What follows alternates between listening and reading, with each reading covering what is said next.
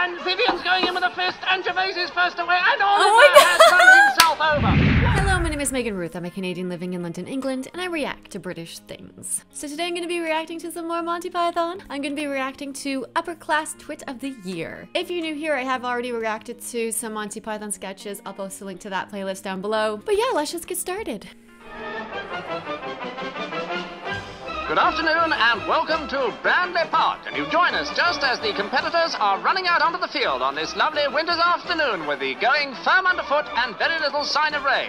And it looks as though we're in for a splendid afternoon sport on this, the 127th Upper Class Twit of the Year show. And there's a big crowd here today to see these prize idiots in action. Vivian Smith, my Smith. He's in the Grenadier Guards and he can count up to 4. Simon Zinc Trumpet Harris, he's an old Etonian and married to a very attractive table lamp. Nigel Incubator Jones, his best friend is a tree, and in his spare time he's a stockbroker. Gervais Brook Hamster, he's in the wine trade, and his father uses him as a waste paper basket. And finally, Oliver St. John Mollusk, another old Etonian. His father was a cabinet minister, and his mother won the Derby, and he's thought by many to be this year's outstanding twit. And now the twits are moving up to the starting line, and any moment now they'll be under starters' orders. I'm afraid they're facing the wrong way at the moment, but the starter will soon sort this out. And any moment now, we're going to have the big off. This is always a tense moment. And they're off! No, they're not. No, they didn't realise that they had to start with the gun. But never mind, I think the starters explained to them now. Yes, several of them are getting the point. And we're ready again, and off again! This time, yes, a really fast start. And it's Vivian going straight to the lead. Oliver's running rather wide to the right. Where's he gone? There he is. And to the left, he'll soon pick up the line. Yes, there we are, and into the first event, which is walking along the straight lines. The twits have to walk along these lines without falling over. This is Oliver's worst event. He's having a little trouble at the back. Simon's coming through fast. Nigel's coming through. Vivian's doing well, and Oliver's over. Oliver's over at the back. Never mind. He'll get up and have another go. He's a great fighter, this lad. He's having the... Oh, dear, never mind. Well, we're coming to the second event now, which is the matchbox jump. 2 layers of matchboxes for the twits to clear. Nigel's over, and Simon over's a wonderful jump, and Vivian has refused. And now it's kicking the beggar. And Nigel to put the brogue in there. Oh, beautifully placed. And another turn. And the beggar is down, and the crowd really love that. And here we are. It's Oliver. He hasn't cleared the jump yet. He's having a little trouble with the old brain problem. Oh, if only his father could understand. Going now. It's running over the old lady. It's Simon in the lead. And he's got it beautifully right in the midriff. Accelerating forward now. Oh, we're back to Oliver. Oh, he's a magnificent, this man. He doesn't know when he's beaten. He doesn't know when he's winning either. He has no sort of sensory apparatus known to man. Bad luck, Oliver. And now it's waking the neighbour. Simon's there in the front of the field, and he's slamming that door, and he's woken the neighbour. Simon threw clean into first place, and the crowd are really excited at this moment. And now it's shooting the rabbits. These rabbits are being carefully staked out to the ground so they can't move around too much, as this is only a one-day event. There's a bit of mist there, which I think is causing the twits a bit of trouble. And Gervais is using the butt of his rifle, and Vivian's going in with a fist, and Gervais is first away, and Oliver has run himself over. What a great twit! And now it's taking the bras off the debutantes from the back. This is a particularly difficult event for most of the twits. One of the ones that takes the most time on this extremely exacting course, and the crowd are getting excited. And I think some of the twits are getting rather excited too. And it's Simon into the lead, closely followed by Nigel. And it's the final event now. They have to shoot themselves to become upper class twit of the year. Simon can't get the bar off his finger. It's Nigel there. Nigel misses. Simon misses. Nigel misses again. And Gervais has shot himself. Gervais is upper class twit of the year. Vivian is there. He's not having any luck. Simon shoots. Simon has shot Vivian. Simon has shot Vivian into second place. And Simon shoots himself. Simon is third. And Nigel claps himself into fourth place. And so, the final result. First and upper class twit of the year, Gervais Brook Hamster of Kensington. Runner-up, Vivian Smith of Mayfair. And third, Simon Zinc Trumpet Harris of Kensington. Well, there'll certainly be some car door slamming in the streets of Kensington tonight.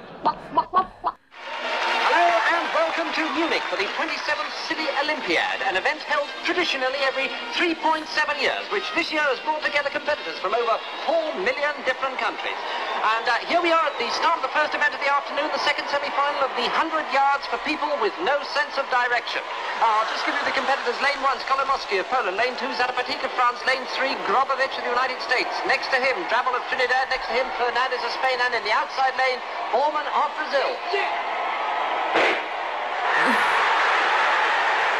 Well, was fun, wasn't it? And now over to the other end of the stadium. And here we're just waiting for the start of the 1,500 meters for the deaf. And they're under starters' orders. Well, we'll be coming back the moment there's any action. And now over to the swimming. And you join us here at the Bundes Absurd Pool just in time to see the start of the 200 meters freestyle for non-swimmers. For non-swimmers. The tough Australian champion Ron Barnett in the second lane. Oh!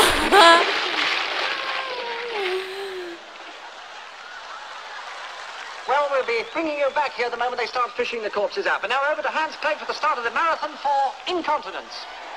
Well, we've got an enormous entry for this event. 44 competitors from 29 different countries, all of them with the most superbly weak bladders. Not a tight sphincter in sight.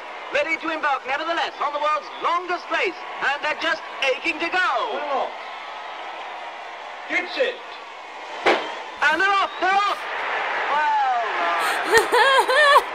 Well, back at the 1,500 meters, the starters have a magnificent show. We've had volleys, rapid scattered random fire, fuselage, firing at women. You can't get that baggers movement. Enough to make you chew your own foot off. And now the high jump. Katerina Obolensky for the Soviet Union. And what a jump!